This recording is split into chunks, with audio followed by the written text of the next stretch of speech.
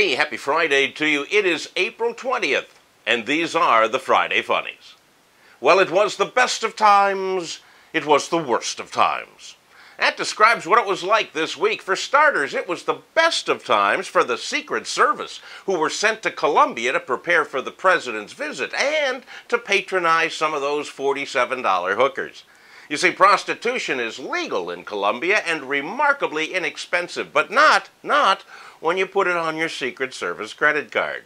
You know, had these same hijinks taken place at the GSA conference in Las Vegas, it would have cost the taxpayers thousands.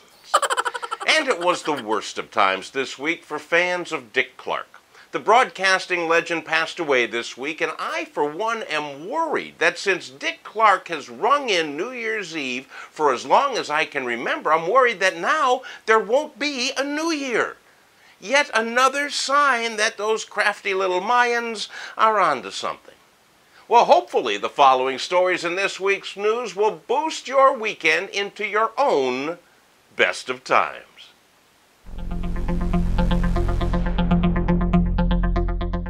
It has been a while since we toured the globe searching for odd stories, but this week they seem to come pouring in.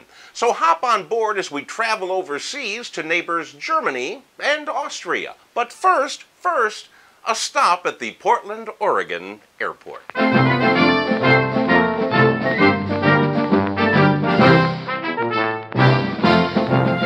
Apparently, the Friday Funnies started a movement last week when we encouraged all protesters to follow the lead of that Colorado woman who was caught smoking at the Denver airport. We reported last week, to protest, she put out her cigarette when she was confronted and took off all of her clothes. Well, this week in Portland, John Brennan wanted to protest an airport security pat-down, so he took off all of his clothes. Attention, wait staff at Hooters. Are you being treated fairly? Perhaps you should protest today and let them know how you feel. You'll also get better tips. All right, now let's check our passports and hop on the plane to Munich, Germany.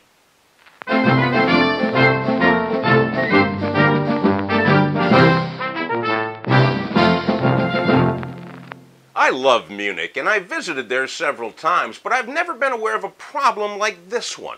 This week in Munich, a German man ran to the police station for refuge and protection. He wanted to get away from his girlfriend because he feared for his life.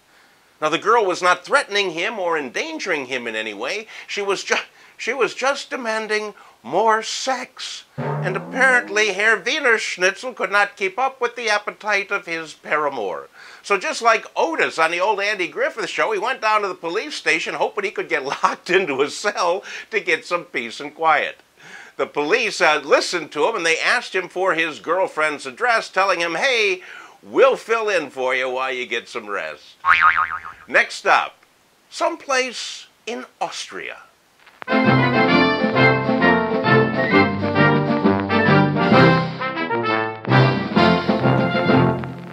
Let me warn you that this next story may upset some of our more sensitive viewers. If you are one of them, I suggest that you stop watching now. That said, here's the story. There's a town in Upper Austria that has a name that many people would find offensive. Name of this town is a 7-letter word. It begins with F and it ends in ing. Yeah, that's the name. Well, effing Austria. This is a town with their own Facebook page, by the way. They've decided to change the name of their town to something that won't have visitors posing next to signs bearing the village name and then stealing the signs.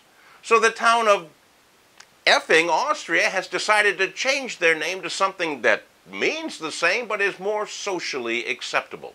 So from now on, effing Austria will be known simply as Kardashianville. That's all the news I have for you this week. Please check out my latest blog at DaleIrvin.com and be sure to be with us next week when the Friday Funnies will be reporting live from our nation's capital, Washington, D.C. See you then.